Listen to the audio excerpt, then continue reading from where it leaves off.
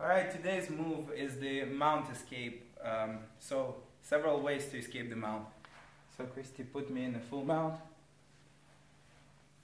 Alright, so the first way to escape the mount, if she's punching me right here, so like naturally, first thing I would do is to prevent her from punching, I would cover my face and I would try to raise up and get her back and bring her up here close to me. So from here she doesn't have the same strength to punch me. Next thing I'm gonna do, I'll show it on this side. I'm gonna trap this arm so she gets close to me. So this arm is trapped, so when I'm gonna be bumping and rolling, she cannot post out like this and prevent me from throwing her. So I'm gonna keep it here. I'm gonna also control her leg, so right here, so she can post it out.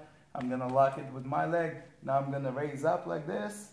She's out of balance, bump and roll this way, and now I'm on top. So that's the first escape. You would stand up. I guess put me in the mount again. So here's the second escape. So let's say this escape for some reason is not working. You gotta go for something else. Well, the other escape that we use in jiu-jitsu a lot is shrimping out. So what I'm gonna do, I'm gonna wedge my elbow right here between her knee and myself to create a little bit of room. Now I'm gonna use my leg to turn sideways, and as I'm turning sideways, I'm gonna shrimp out. So meaning my butt's gonna come out from underneath her. So this is what I do. I shrimp out and I'm out. So that's the second escape. And the third escape, depending guys if you have time, you can practice. So she's here, her leg, you can see right here. So what I'm gonna do, I'm gonna try to catch this leg between my legs. So I'm gonna lift it up and I'm gonna catch, if you can see, I'm gonna catch it like this, between my knees. Now I'm gonna straighten out my legs, which brings her legs down.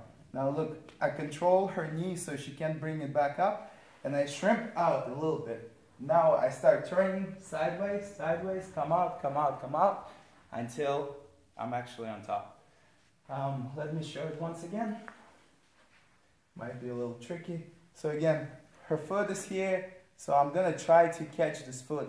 And I usually reach out with my hand. So I put it between my legs, like this, and now I straighten out my legs. So her foot is down. Now I control this knee so she can't bring it back up, and I shrimp out this direction. Now I come out, and I'm on top.